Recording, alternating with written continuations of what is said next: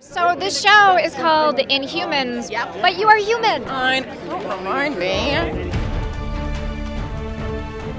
She's incredibly bright.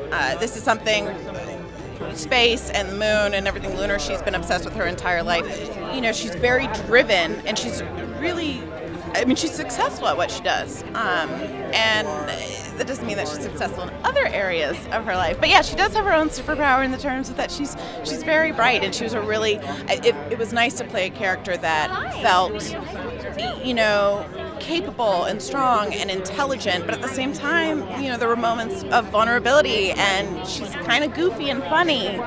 So this really multi-dimensional character that was just a pleasure.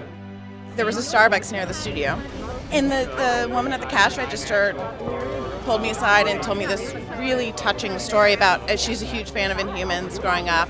She was a transgender woman, and it really, she found solace in it and identified with it, and she was crying, and then I was crying, and it was a really, that felt really, you know, special to be a part of something that has impacted and provided such a huge outlet and source of strength and support for someone. It felt like a real privilege to then be a part of this.